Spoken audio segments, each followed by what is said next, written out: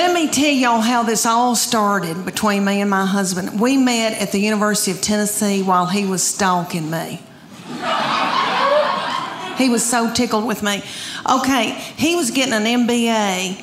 I was finishing up my undergraduate. He is so smart and such an overachiever that he had already gotten an undergraduate, worked for 2 years, and got an MBA. I was just finishing mine up, my undergraduate, because I'm so fun. And I thought, oh my gosh, he is so smart. He can do math. He can reconcile a checkbook. There's no telling where we're going to go, what we're going to see, how we're going to live. Well, we graduated and he decided to buy a used mobile home business in Bean Station, Tennessee.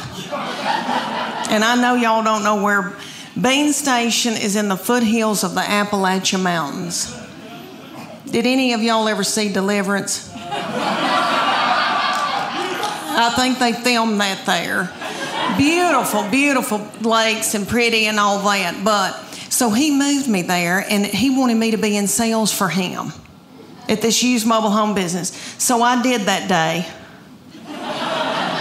Until I saw a family drive up in a Gremlin with the window out and a 9-year-old smoking a cigarette. That's the truth. She lit it off of her meemaw. And that's her grandmother. Do I need an interpreter? Okay. She lit it off her grandmama. And so I quit that day and I went home and I got pregnant that night. All right.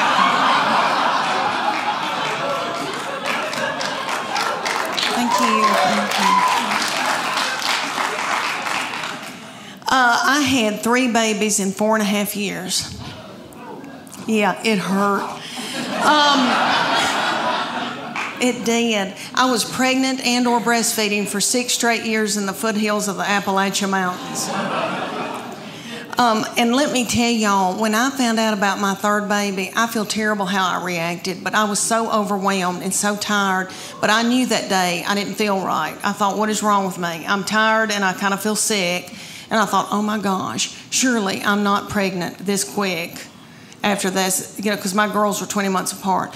So I had to know. I was crazy. I drove to the Walmart in the foothills of the Appalachian Mountains, and I took my 2 babies with me in the diaper bag and all that stuff you take with you, and I went into the Walmart and bought an EPT pregnancy test.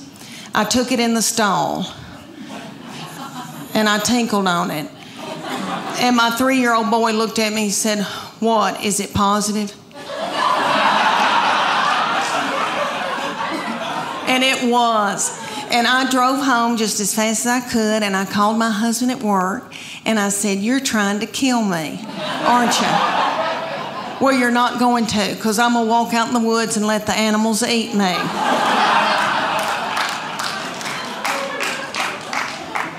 But y'all little mamas probably know what I'm talking about. It's so overwhelming. We would be in the grocery store, and my 3-year-old little boy, so yummy, so sweet, would be in Superman panties with doo-doo balls falling out at the grocery store. I think, oh my gosh, did anybody see that? I don't have anything in my purse to pick it up with. Is some little child gonna think it's a milk dud? Just keep on moving, everybody. Just keep on moving.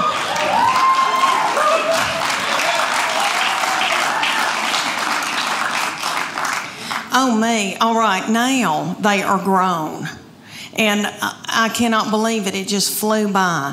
My boy is 24 years old, and he is married. He got out of college. He met his college sweetheart his freshman year. He said he would never marry young, but he did, and he brought her home. And all right, who in here has had boys and girls? Can you clap? Who do you think's easier to raise? I mean, just yell it out. Boys or girls?